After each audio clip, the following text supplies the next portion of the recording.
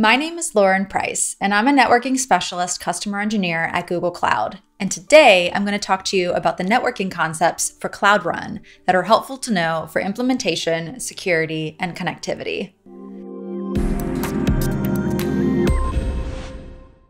Cloud Run is a managed compute platform that enables you to run containers that are invocable via requests or events. Cloud Run is serverless. It abstracts away all infrastructure management so you can focus on what matters most, building great applications. Cloud Run, along with other Google Cloud serverless services, does not run within a VPC. Cloud Run is a regional service, meaning services are deployed to a single region, but replicated across zones for high availability. Let's dig into the connectivity patterns. For the connectivity patterns, we're going to focus on Ingress and Egress. We'll start with Ingress. By default, when you deploy to Cloud Run, you're given a URL that can be routed on the internet. The URL will always be resolvable on the public internet. However, by default, services refuse all requests unless IAM is configured for the service. Ingress configuration and authentication parameters can be set to change access patterns, and we'll dig more into these settings when we talk about security. The next Ingress pattern is through a global external HTTPS load balancer. Cloud Run can be configured as a backend service to a load balancer through a serverless network endpoint group, or NEG for short. Additionally, with this option, you have the ability to configure a custom domain for your Cloud Run service. Cloud Run services can be accessed privately from your VPC through the use of Private Google Access or Private Service Connect. When PGA or PSC is used, rather than clients needing an external IP address or using a NAT gateway to egress to the internet, clients can route privately to the Cloud Run service using either a Google-provided VIP for PGA or a chosen RFC 1918 endpoint for PSC directly from your VPC. Private Google Access or Private Service Connect can also be configured so that clients on-prem can connect privately over a hybrid connection to access a Cloud Run service. Finally, there are a few scenarios that can occur when another Google Cloud service needs to send requests to Cloud Run. Requests from EventArc, PubSub, and workflows in the same project or VPC service control perimeter are recognized as internal and can access Cloud Run directly if the ingress is set to internal. Requests from another Cloud Run service, App Engine, and Cloud Functions in the same project or VPC service controls perimeter are recognized as internal only with the use of a serverless VPC access connector, which we'll talk more about later. Requests from other Google Cloud services not mentioned cannot use the internal ingress setting and must use service-specific authentication. However, Google Cloud is continuing to update the list of services that are recognized as internal. Now let's move on to egress patterns.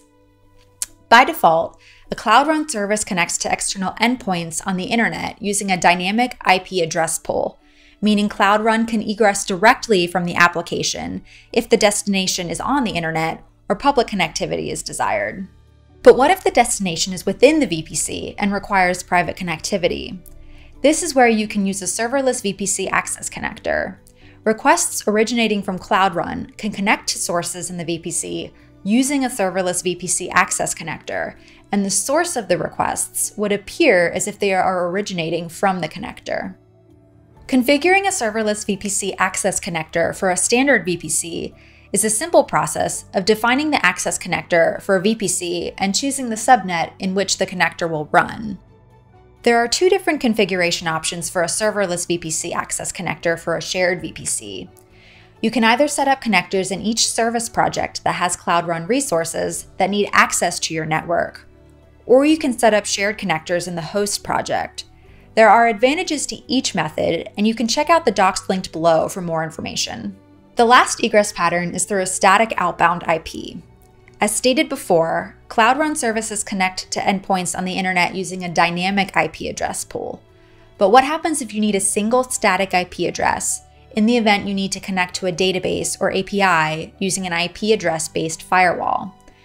With the use of the previously described serverless VPC access connector, you can route outbound calls through the VPC, which can then make use of a Cloud NAT configured with a static address to egress through the VPC with a predefined single IP address.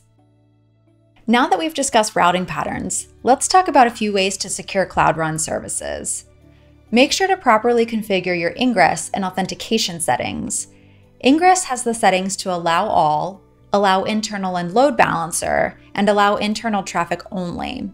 As for authentication, you can choose to allow unauthenticated invocations for public APIs or websites, or to require authentication for which users are managed through Cloud IAM. Additionally, if you are using an external HTTPS load balancer, you can configure Identity-Aware Proxy, which as of the date of publication is in preview as an authentication service, as well as Cloud Armor as a web application firewall. So let's summarize the 3 most important takeaways from today. Cloud Run is serverless and does not run within a VPC. Make sure you understand fully the Ingress and Egress patterns of your service to know if you need to set up a serverless VPC access connector to connect to applications and services running within the VPC. Set the appropriate Ingress control and authentication settings for the Cloud Run service. Thanks for watching, and look out for another video on the concepts of networking for Google Cloud's managed services.